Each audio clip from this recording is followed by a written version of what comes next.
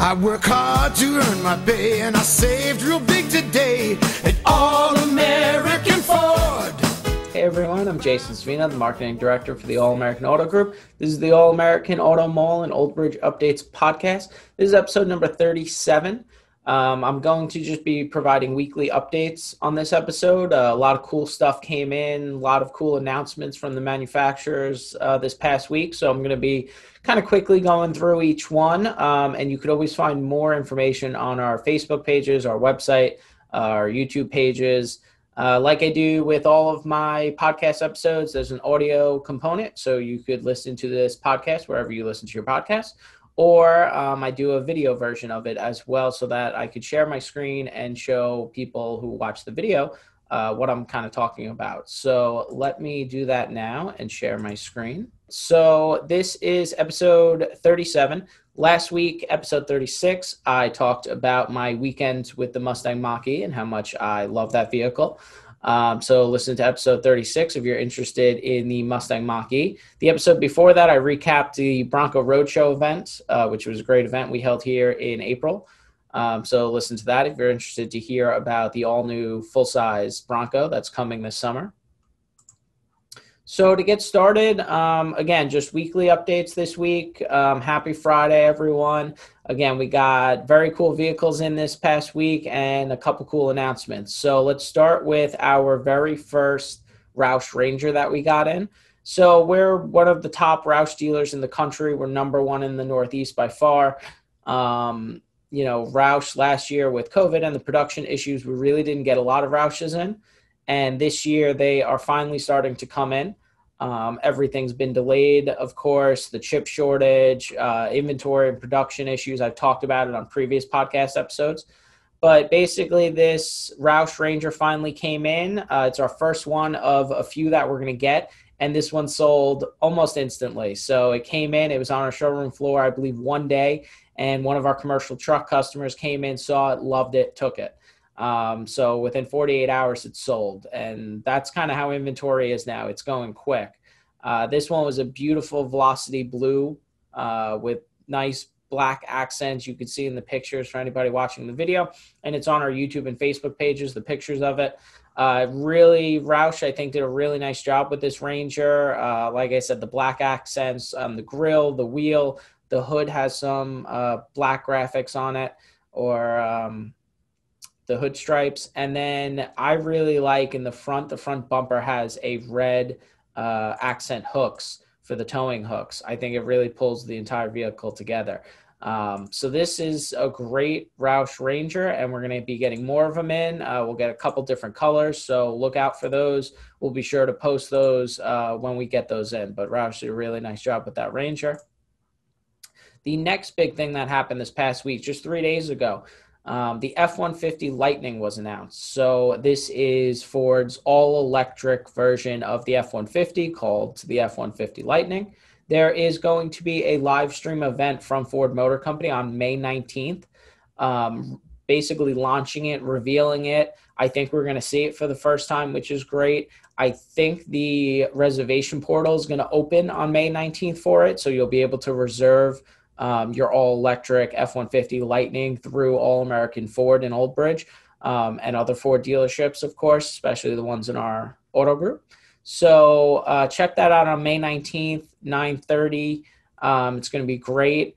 So this F-150 Lightning, even Ford dealerships don't know much about it. So I've heard a little bit from Ford about it here and there. I've read some rumors from some third parties. Apparently, it's going to be a very powerful engine and going to have more horsepower than the other F-150s out there, even the V8.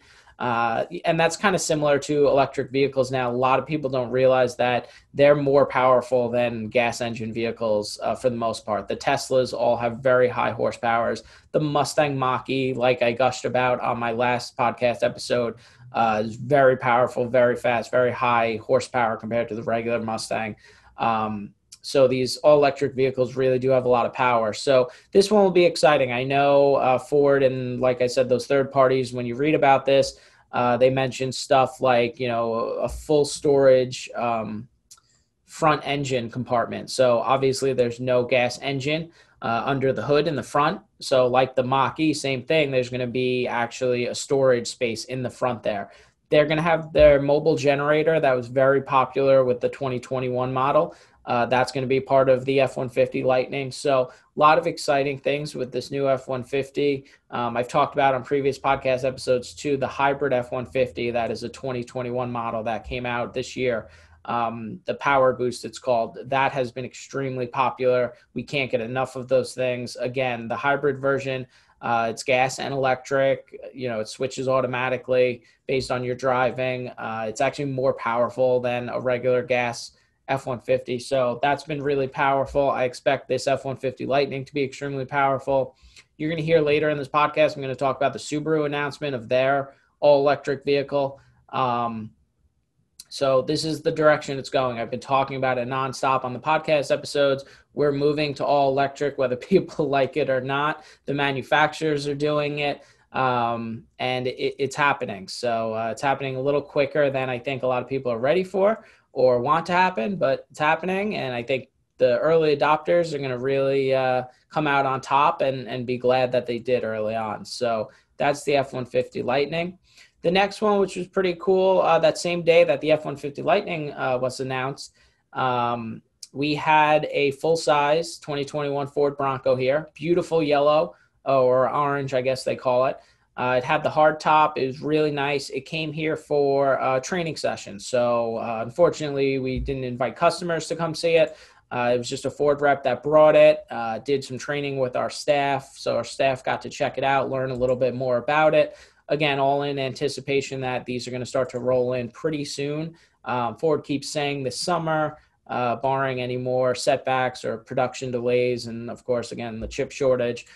We kind of expect some of the sold units and even a few stock units to start to arrive possibly next month.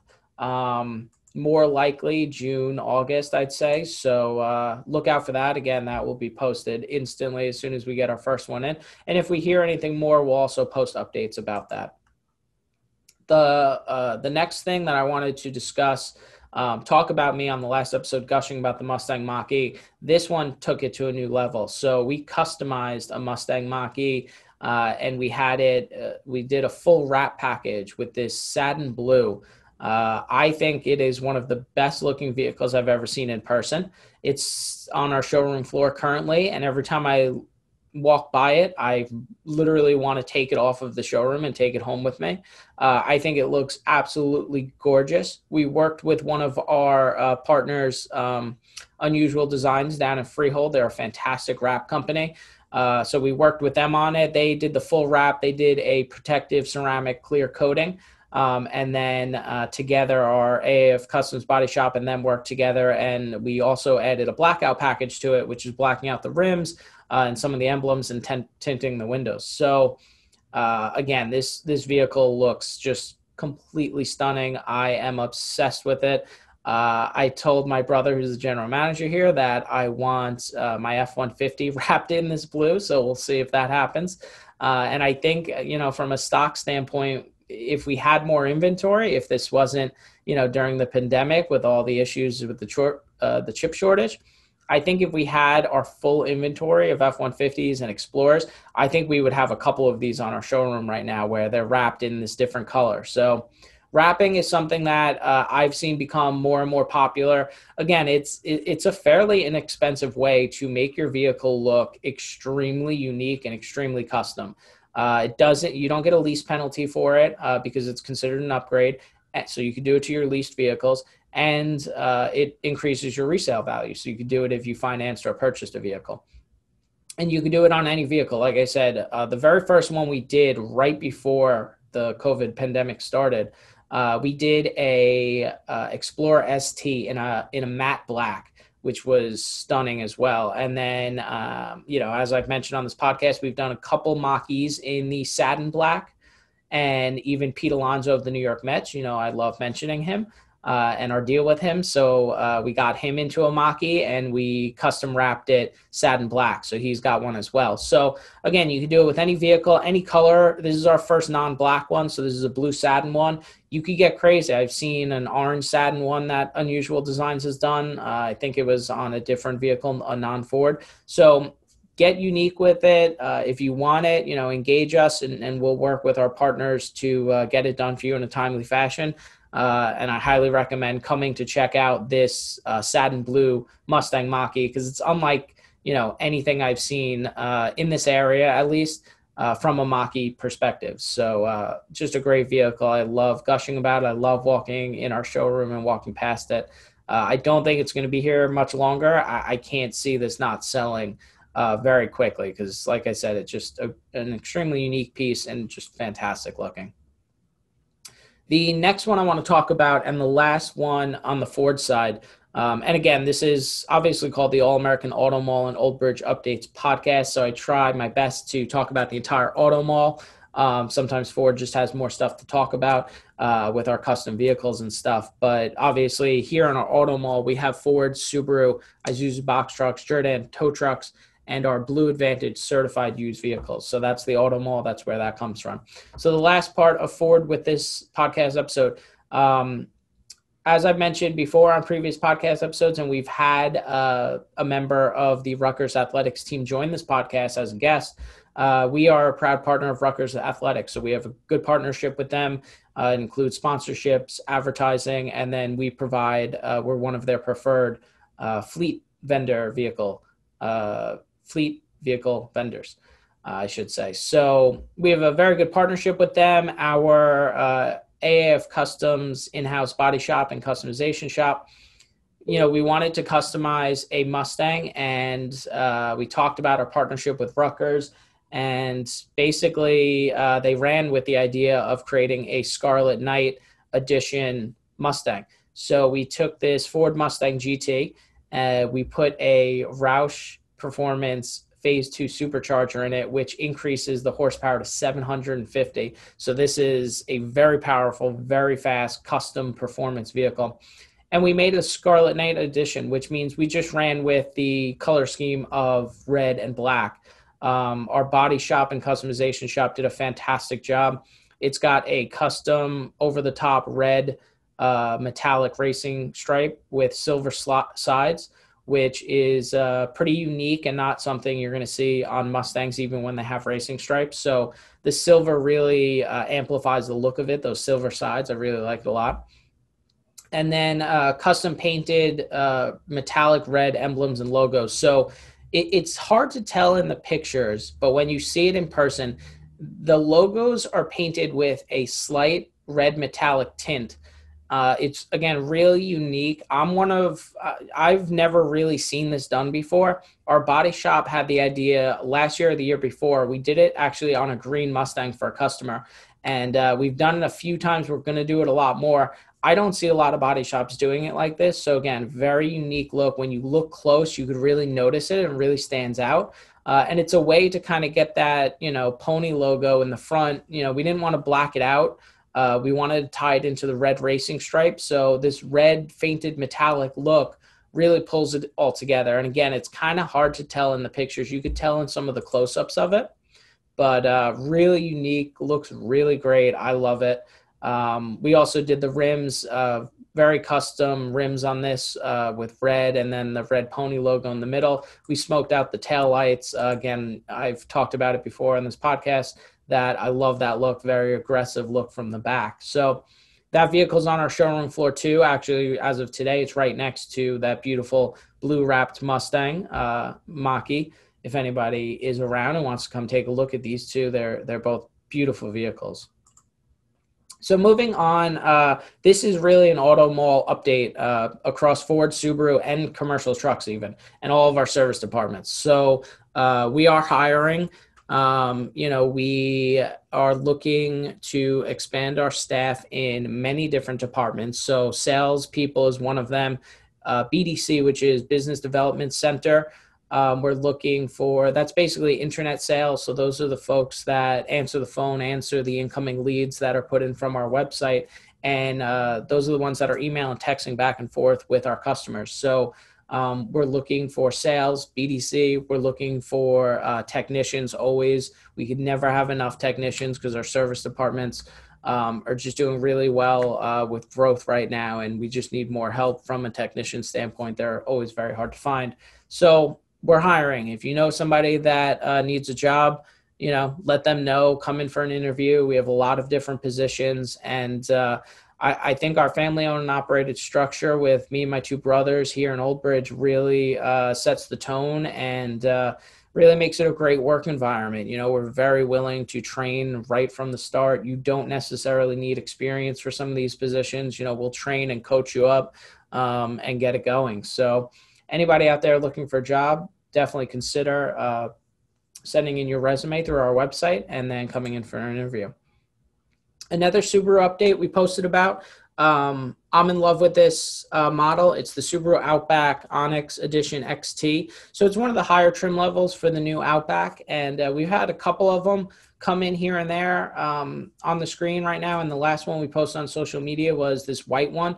And basically the upper trim level just has a couple cool features to it. It blacks out the logos. It's almost like one of our custom AAF Customs pieces. The interior is great. It's kind of two-tone leather.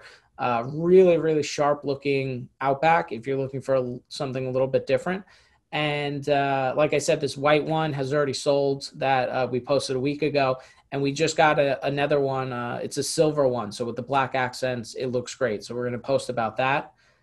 And then the very last thing I want to talk about is the all-new Subaru Solterra. So this was announced a couple days ago. This is their all-electric vehicle. This is going to be Subaru's first all-electric vehicle. It is a 2023 model year, just like the F-150 Lightning is going to be, I believe. And they both come out next year. So Subaru, they released a kind of teaser photo of it. Very little information about it so far. You could go to the Subaru.com website, and our website will have a page on it fairly soon. And basically, you could start to reserve them fairly soon as well. That information will be coming out. And then we'll see them probably middle of next year to the end of next year. So very exciting.